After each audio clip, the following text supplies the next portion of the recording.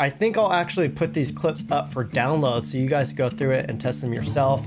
Probably not the one with my face in it, just because I don't know what people are going to do with that, but the rest you guys can have, so enjoy.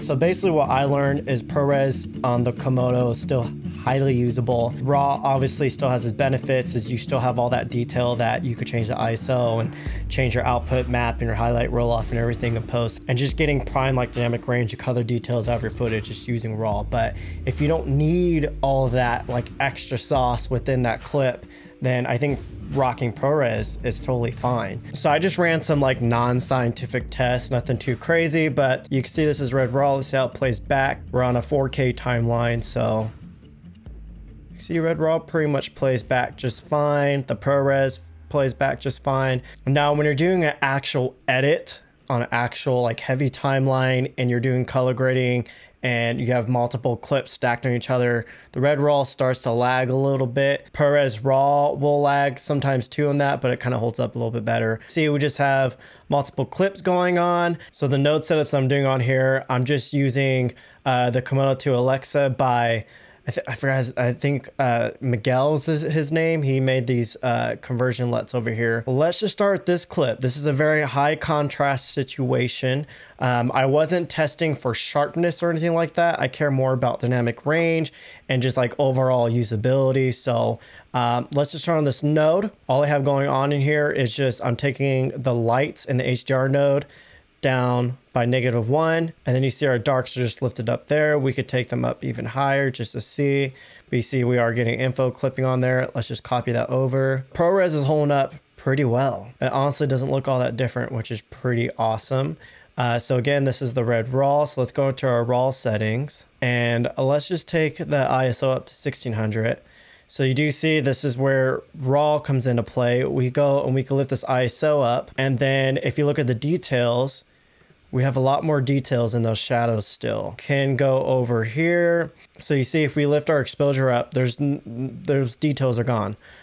So with red RAW, this is the point of RAW, is you still have all these details that you can really push and post. But if you're in a situation where you don't need all that dynamic range and you can expose properly in camera, you don't really need RAW for a lot of those kind of things. Now you see this is a very, very, very, very, very high dynamic range shot here.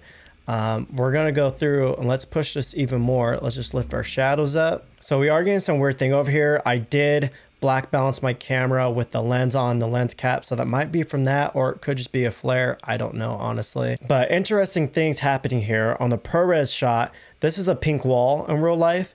You see the ProRes shot's kind of holding that detail a little bit better, but in the RAW settings, we can easily just go over here and we could dial that pink back in, and you see now the RAW looks a little bit more natural. ProRes is still kind of noisy. I thought the Pros be a little bit more cleaner. But now again, let's go to our ISO and let's lift that.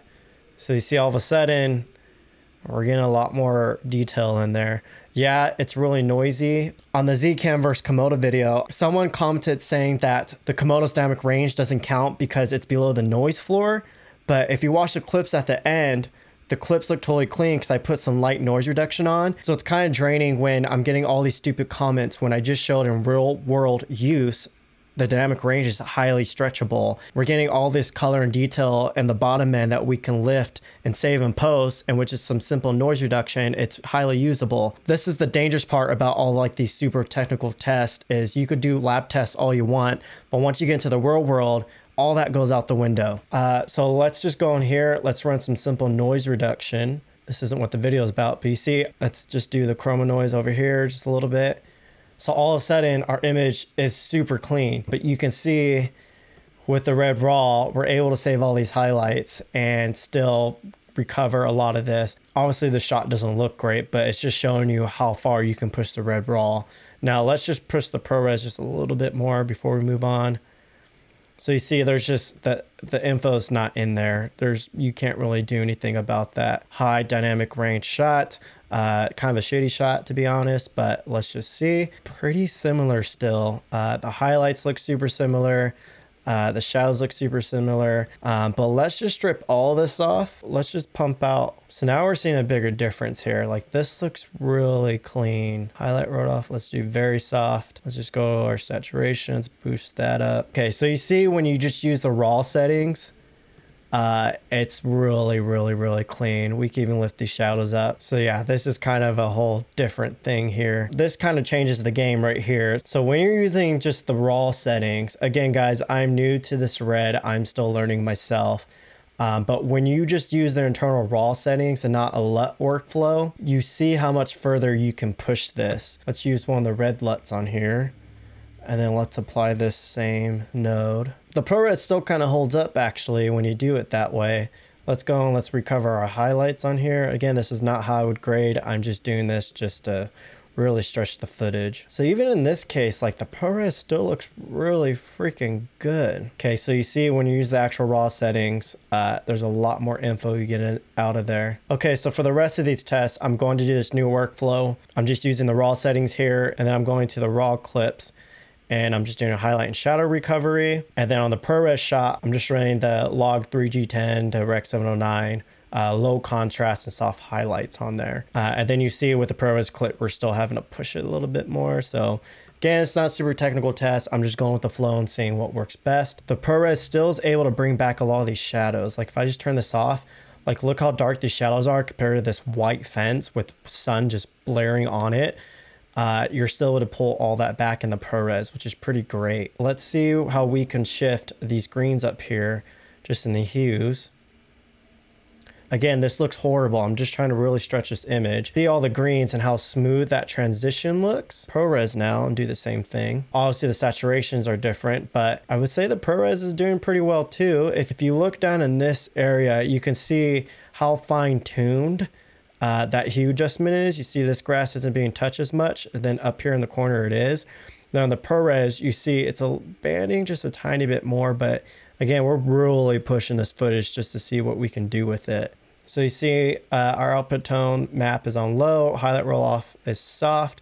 Then when we go to our ProRes clip, you see the LUT we're using on here is the same thing, low contrast with the soft highlight. So you see they look the same off the bat, but let's go into the raw clip. Let's just bump the saturation up. Again, this is not the workflow I would use, but I'm just pushing it. So you see the ProRes shot looks brighter. Let me make sure this is the raw's on 800. It is.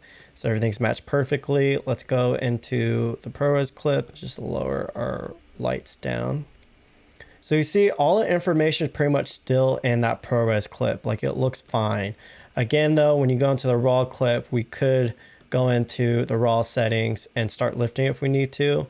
But I did have my diffusion filter on here, so I kind of messed up on that. But so that's pretty much it. So basically what I learned is ProRes on the Komodo is still highly usable. Raw obviously still has its benefits, as you still have all that detail that you could change the ISO and change your output map and your highlight roll off and everything in post, and just getting prime like dynamic range and color details out of your footage just using raw. But if you don't need all of that like extra sauce within that clip, then I think rocking ProRes is totally fine. I think for more of my smaller gigs, I'm actually going to use the ProRes off the Komodo. I didn't think that would be a thing for me. And then for everything else where I don't have any control over the light and I'm just like chasing cowboys or filming my documentary stuff, I'll probably stick with the red raw just because it's kind of like a safety net really. But yeah, ProRes raw on the Komodo is amazing. And also from owning a Z-Cam for like 6 to 8 months and then doing the comparison too, the Z-Cam still would clip blacks and you weren't able to rescue those. The Komodo probably had like another 2 or 3 stops of details down low. And even in the ProRes here, you're seeing it's kind of the same situation, possibly a little bit cleaner, but obviously when you go to change out the ISO, you're not gonna have that info there that you would in the raw. But yeah, guys, that's pretty much it. Sorry, I'm not like the super like most technical polished person that does these comparisons. I'm all about real world use. I don't know why that's so hard to say. So again, just these tests right now just prove to me that ProRes raw is totally usable, and you get more size off your memory card too for it, so that's always a plus. But yeah, guys, that's pretty much it.